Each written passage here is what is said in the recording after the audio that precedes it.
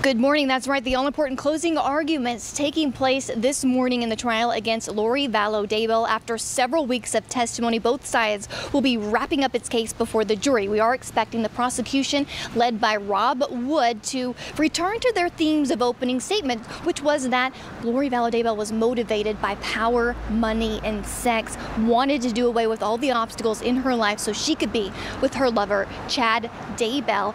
We also expect her defense to deliver closing arguments after calling no witnesses, after Lori choosing not to testify in her own defense, because the defense attorney says the state hasn't proven this case beyond a reasonable doubt. Once these closing arguments are complete later today, we expect the case to be handed over to the jury. There are 18 jurors right now, 10 men, 8 women, but that will be whittled down to the final 12, and then we will be in a verdict watch here.